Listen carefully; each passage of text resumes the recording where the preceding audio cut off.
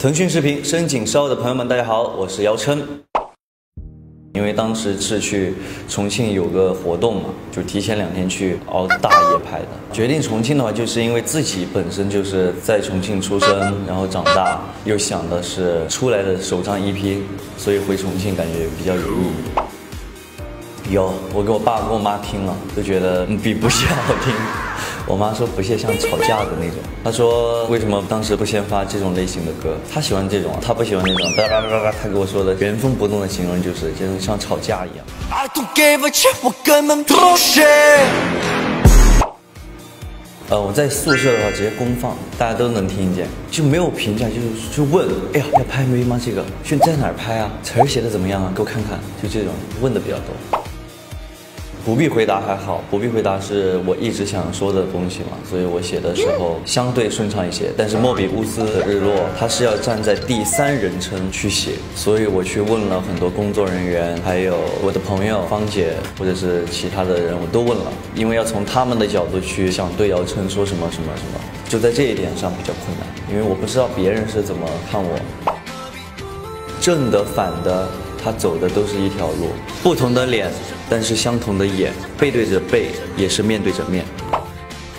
我相信平行世界，但我说实话不太相信无限循环。但是我是觉得是有周期的，但不一定是无限的循环。这2首都不是很简单的就出来了，因为毕竟是加了很多自己的想法进去，不光是歌词，不光是音乐，其实在拍摄的时候也有很多自己的一些小想法进去，所以都是尽心尽力的去做吧。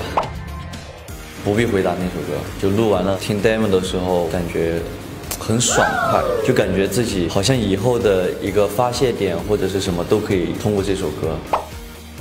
灵感来源于我的备忘录，但是里面记的东西可能是我自己审视自己。我想说的就是，我们大家都需要给自己一个安静的时间，或者是让自己平静下来，通过另外的角度去看自己，不要通过别人对你的说法或者是一些什么样的外界的一些东西影响到了你对自己的判断，因为只有我们自己是最了解自己的。然后希望大家放过自己，有些问题不必回答。内卷，我个人的看法就是，只有更努力，你就不会参与内卷。你往上面走了之后，内卷就卷不到你。我不会，因为我是比较相信自己的判断或者怎么样。你再怎么卷，但是我有我自己的判断，我有我自己的节奏，我不管你，就你怎么卷，那是你的事儿，不重要。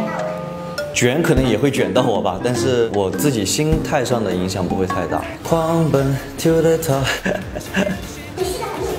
我不是一个很努力的人，也不是一个很自律的人，我只是想做到一个我自己的标准。就是如果我做不到我自己的那个最低标准的话，我感觉会非常的不开心，或者是很累。反而我做到了，可能付出的更多，但是我是轻松的。就是我去每天跳舞，在很多人眼里看，哎，他好努力，好努力。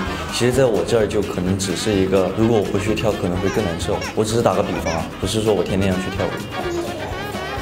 对，然后这个跟努不努力真没什么关系，因为我从来不觉得我努力。我觉得内卷不应该通过努力或者是付出这个东西来去定义它。有啊，其实就跟楠楠我们都有交流，说这首歌应该怎么样去混音，或者是咬字应该怎么去，我们都有交流。因为我们做了歌之后都会大家一起听，包括赵让的歌我们都在一起讨论的。With you, with you。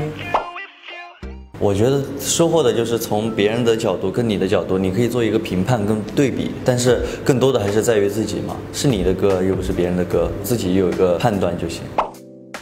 音乐上的定位的话，我现在可以做偏向自己喜欢的音乐了，就比如说电子、蹦迪、上海场蹦迪。然后因为在团内的话，可能更多的是要考虑我们要去追太阳这件事情。对，但现在的话，可能更多的有一个自己的故事什么的，拿捏的东西比较可以在自己手里面。2首歌在副歌部分都有种假声唱的嘛，我觉得那个点还不错。然后就是歌词方面我比较喜欢，因为都是看了之后会很痛快、很舒服的那种，可以自己一个人在公交车上大哭的那种。那也不是，那不是。